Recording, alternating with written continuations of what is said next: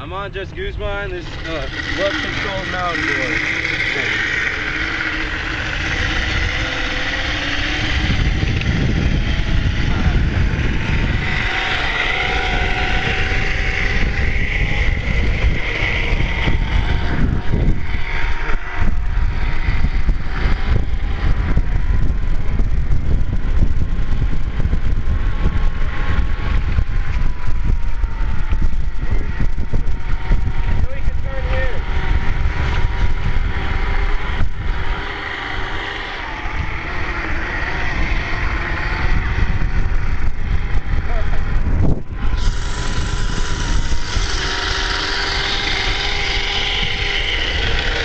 So it's wireless now.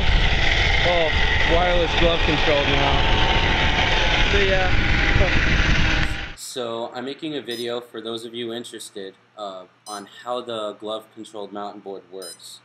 So this is a glove, and this is the on and off switch. This is the kill switch, which guarantees that the motor will not move unless I actually am holding on to it. So now I'm holding on to it.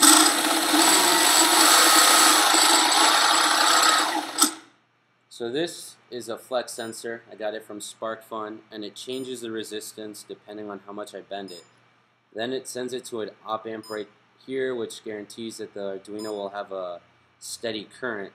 You need it because, I mean, since this is changing resistance a lot, the current's going to fluctuate, so you need the op amp there. Then you have the NRF2401 transceiver here, which sends information to the Arduino here.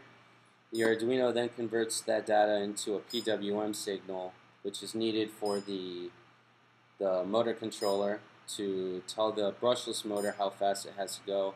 Then I also included a fail-safe semaphore, which guarantees that if this loses communication with the mountain board, that the mountain board doesn't keep accessing the same data that was not updated. So like if I, let's say, lost control, if I lost communication with this, and right before that instance it was at full speed, it will keep going, but the semaphore guarantees that that will not happen. So if you have any other questions or concerns, you could shoot me an email or whatnot, and I'll try and get back to you. So thanks for watching.